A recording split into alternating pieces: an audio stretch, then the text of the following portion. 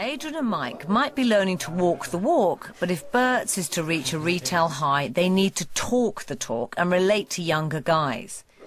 Unfortunately, at Gap, Adrian and Mike's stuffy approach had customers running for the door. There you go. Thank you. James. Great salespeople have a rapport with their customers, and it's what keeps the shopper coming back again and again. So I've arranged a night out that I hope will help Adrian and Mike do the same. We're going to Brixton Academy in London, where ex-Stone Roses legend Ian Brown is performing. Have you heard of Ian Brown? No.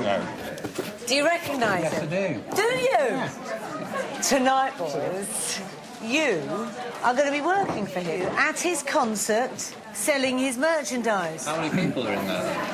I'll be packed, and you two dudes are going to be hanging around. Are we cool enough? Giving it, are you cool enough is the question. This place is full of the sort of men they should be selling to.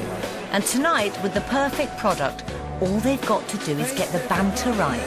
Here's your helpers for the night. OK, now how many T-shirts would you expect to sell? We usually sell about 200 to 300 T-shirts. What? Yeah. In total? Yes. Go, Mike. I've never really been to a pop concert. There'll probably be a bit more blunt language and shouting, which we don't normally shout at our customers unless they're deaf. That's 18, cheers. You got that in a medium? Yeah. 2 change.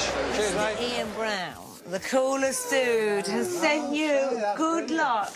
H.T. Burt. Excellent. Oh, wow. Right. Yeah, very proud of that. You didn't know who he was a month ago.